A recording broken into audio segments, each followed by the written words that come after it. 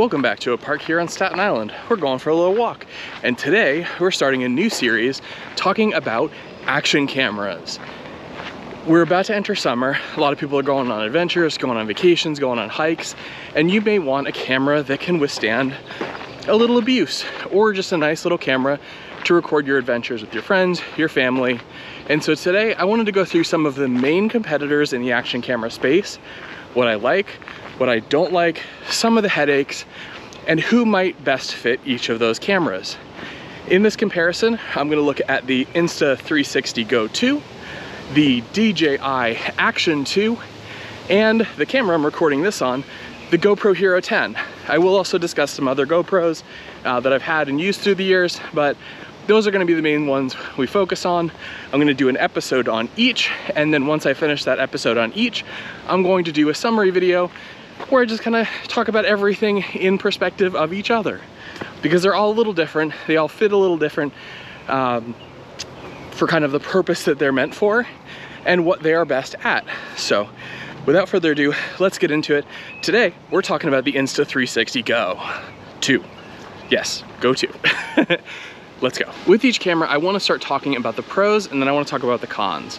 So starting with the pros for the Insta360 Go, it is extremely small and lightweight. It is 26 grams, the camera itself.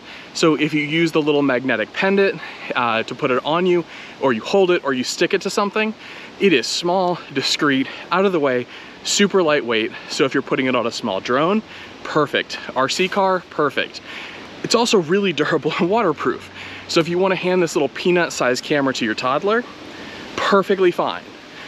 Another big plus is, obviously, I just mentioned the durability. The little peanut-shaped thing is incredibly durable. You can kind of beat it up, throw it around, and it'll take whatever punishment you dish out. The lens is replaceable, which is another big plus, which we're going to talk about again in next episode. And it's really simple to use. It basically has one button on the camera itself that you tap to start recording, tap to stop recording, and then two buttons on the little charging case, which can also start recording, change settings, and so on. Another benefit of that charging case is it actually can act as its own tripod. On the back of it, it has these two little feet that can kind of extend off the back of it. I put a protective case on my charging case because I don't really use those tripod feet, which does render them useless. But they are there. If you don't have a protective case on it like I do, you can use those little feet as a little tripod. So if you're sitting down, want to record a quick video of your little baby or your puppy while you're playing, perfect. Another big benefit of the Insta360 Go 2 is that it is magnetic.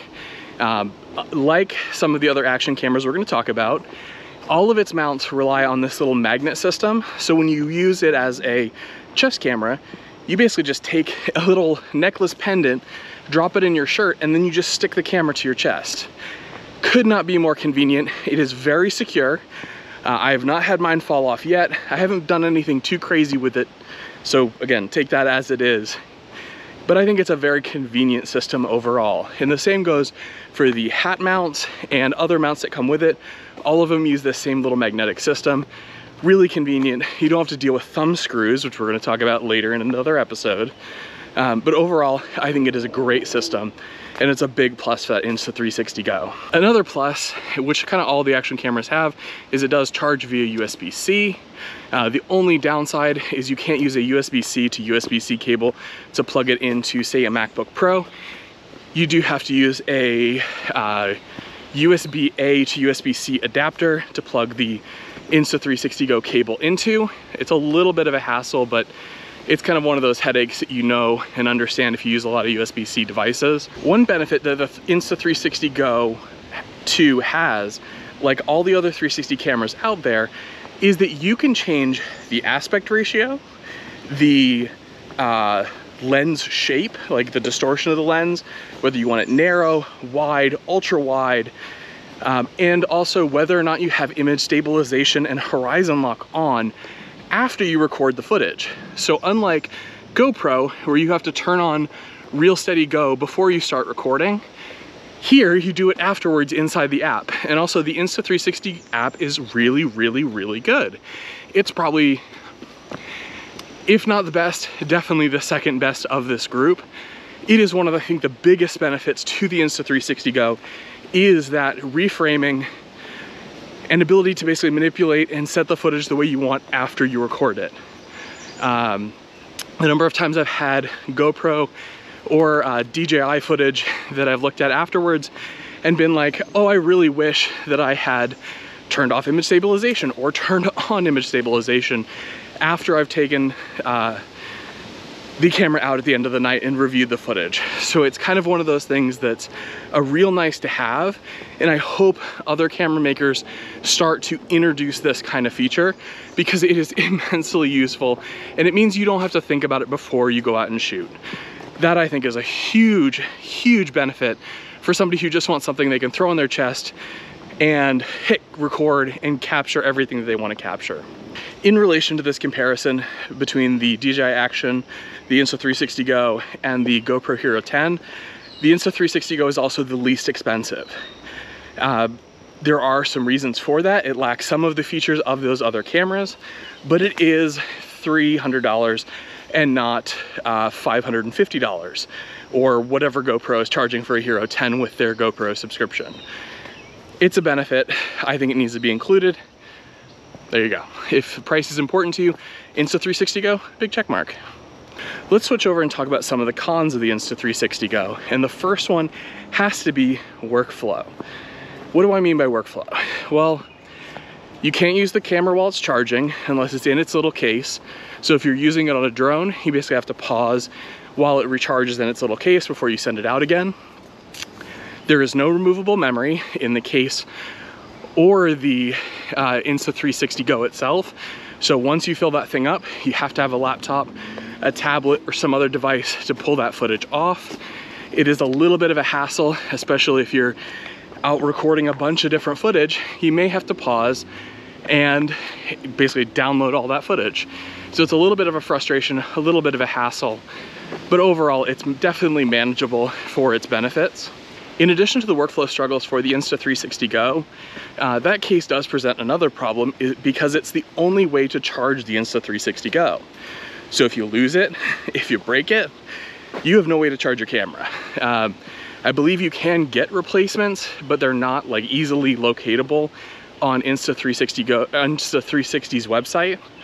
While it does make the Insta360 Go super durable and super compact, the fact that it doesn't really have a great screen or easy to navigate menu is definitely a downside. Again, it's kind of a trade-off whether you want small, compact, lightweight, or basically a touch screen and easy to use menus. So it's just something you have to live with. And then the last, I guess we'll call it con of the Insta360 Go is because it is so small, it definitely has the smallest image sensor of these cameras in this comparison. It also only records in, was it 1240, no, not 1240 by 720, 2650 by 1440, actually really it records 2650 by 2650. But it's something you do have to consider. It is not going to record in 4K. The other two cameras in this comparison do record in 4K. That's really all there are for cons for the Insta360 Go. So all in all, I think it makes a great little camera if you're looking for something that's just set it, forget it, and capture all of those little moments in life. I think for new parents with a baby, it's great.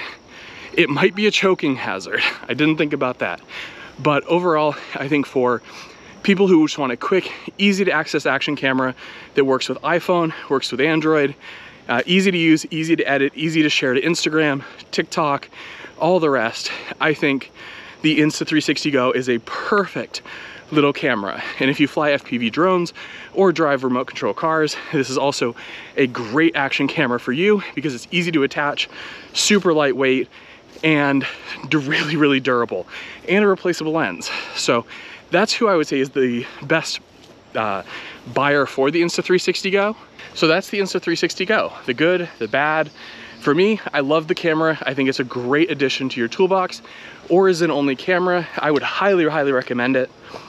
Next week, we're gonna get into the DJI Action 2. So with that said, I will catch you all in the next video. Please subscribe. Thank you for joining me on this video. I will catch you all later. Peace. Bye.